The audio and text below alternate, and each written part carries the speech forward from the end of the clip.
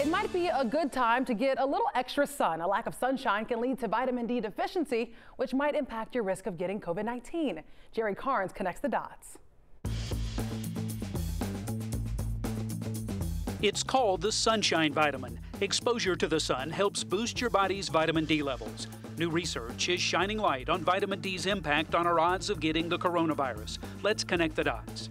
An estimated 1 billion people worldwide suffer from a vitamin D deficiency. A study conducted by the University of Chicago Department of Medicine found the risk of testing positive for COVID-19 is greater in patients that suffer from a vitamin D deficiency. Another study found patients with insufficient levels of vitamin D were more likely to get seriously ill. The World Health Organization says there isn't enough data to determine if vitamin D supplements would be effective in avoiding or treating COVID-19. Scientists say more research is needed and advise talking to your doctor before taking vitamin supplements.